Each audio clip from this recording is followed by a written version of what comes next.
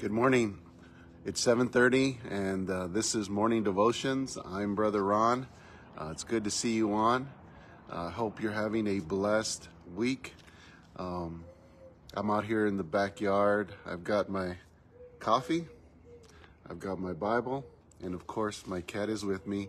She has to be with me wherever I go, and so she's out there. I'll show her in a minute. This morning I was thinking about a scripture, and I want to read from the Gospels. And there's a story in the book of John, chapter 6, and I'm going to be reading two verses, but I've got two questions for you. The first question is, when things get hard, when life comes at you unexpectedly with things that just are out of your control, what is your go-to, or who is your go-to person? Do you turn to God? Do you turn to friends? Do you turn to family members? Who is that? Who do you go to? The second question is, do you believe the Word of God? Do you believe every word that it says? I mean, it's easy for us to say yes. I mean, right now we're in morning devotions, and we're amongst brothers and sisters, and we would say, oh yes, it's easy to believe the Word. But when things get hard, or there's difficulties or obstacles, our faith can sometimes be tested. We can get discouraged, and then it can lead to doubt on what God really said. And something like that is happening in the passage that we're going to read. So I'm going to set my coffee down real quick. All right. And I'm going to be reading out of the New Living Translations, John chapter 6. And I'm going to pick up at verse 66 through 69. It says like this: At this point, many of his disciples turned away and deserted him. Then Jesus turned to the 12 and asked, "Are you also going to leave?" Simon Peter replied, "Lord, to whom would we go? You have the words that give eternal life. We believe, and we know you are the Holy One of God." Kind of to give you a background of what is happening, because we've kind of dropped in on a scene here. But in the beginning of the chapter, Jesus had fed the 5,000. Great miracle. 5 loaves, 2 fishes, and 5,000. Well, they just estimate 5,000 to be the count of men. It was probably double that, because you account for women and children.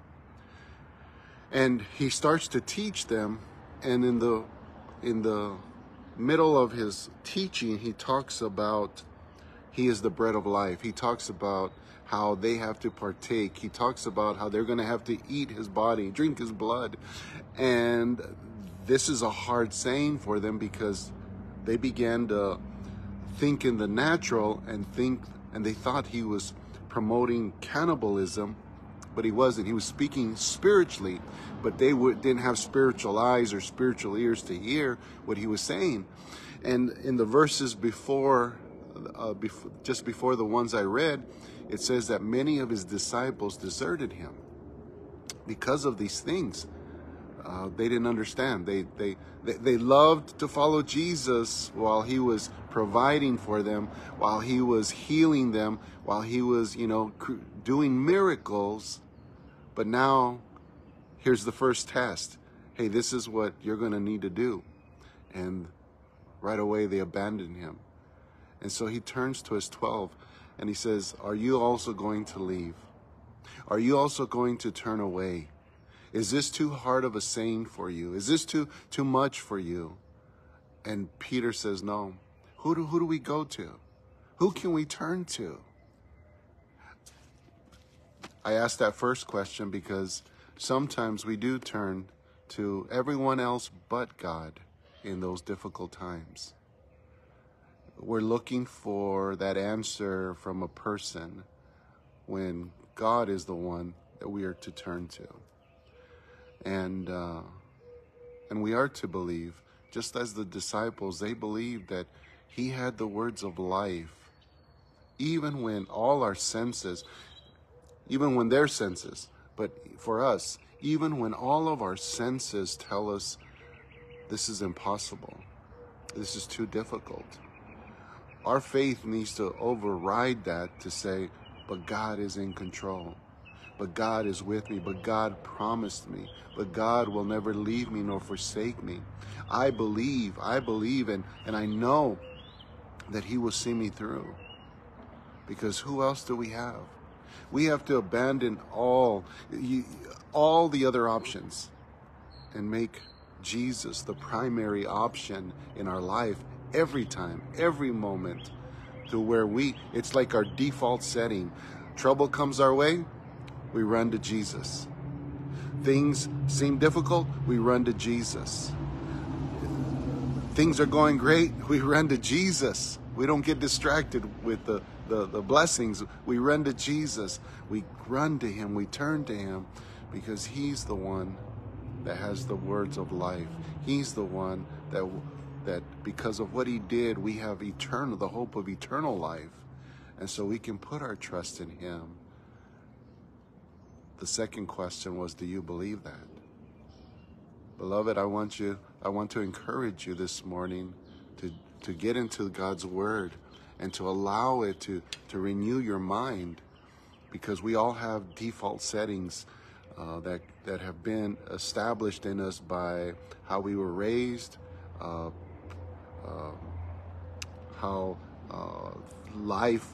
things in our life shaped and formed us, and how we respond. And we need to clear that. We need to hit the delete button and clear all of that and download what God has for us, the prescription that he has for us, so that our default setting becomes Christ every time. Our default setting becomes his word. It's the place that we run to. I'm not saying that we don't need each other. We need each other, okay? It's good to have brothers and sisters that we can turn to, that'll come alongside of us. But that's not our dependency. That's not those people will fail us. I'll fail you. A pastor will fail you. But Jesus will never fail us. Amen? Isn't that beautiful? Amen. Well, let's pray, and then I'll see who's joined us this morning.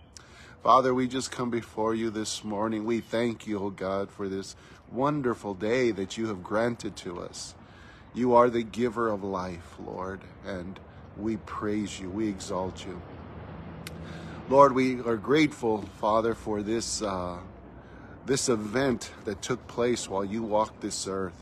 We are grateful, Lord, that it was recorded for us to see and see the resolve of the 12 to say, who do we have but you?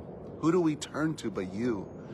I pray this morning that we would also have that same resolve, that no matter what we face, no matter what we go through, no matter what report we receive, we turn to you. We don't turn to anyone else. We turn to you.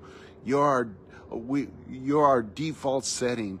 We come to you, Jesus, because you are the one who gives life. You give eternal life. Lord, I pray that you would bless your people this morning, my brothers and sisters that are tuning in right now, those that will tune in later. I pray that you would minister to them, Lord.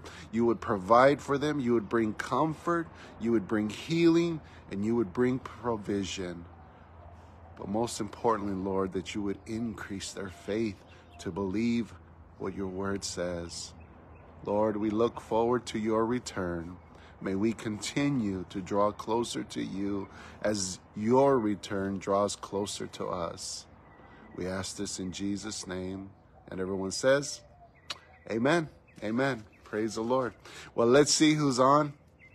Actually, my cat decided to go run away. The sun is coming up, so I'm going to try to change this over here.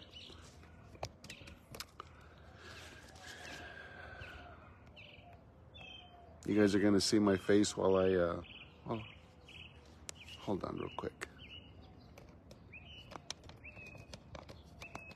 I'm going to make some adjustments. There we go. There we go. That's better. We can still see the sun. So we'll go to... Okay. Good morning, Sister Sylvia. Good to see you on. Pastor Maria, Christine Thompson, RJ in Georgia.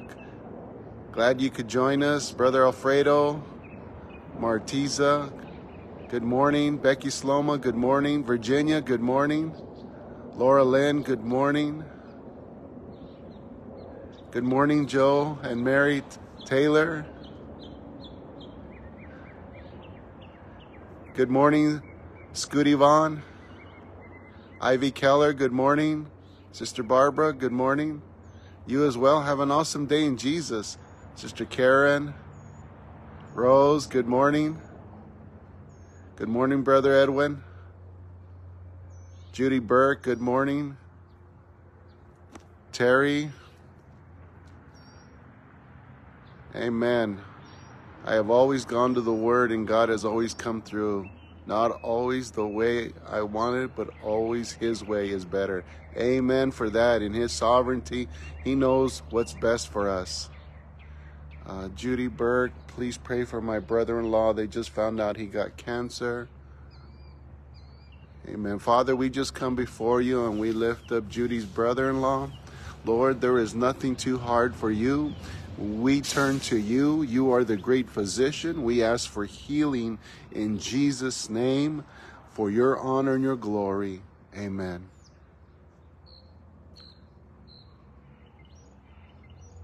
Amen, Sister Laura. We've been praying for you. I've been praying for you. And the Lord will see you through. Continue to find comfort and rest in Him. He cares for us. All right. Well, that seems like it's everybody that's on. Have a blessed day in Jesus. And we'll see you soon. God bless you. Bye.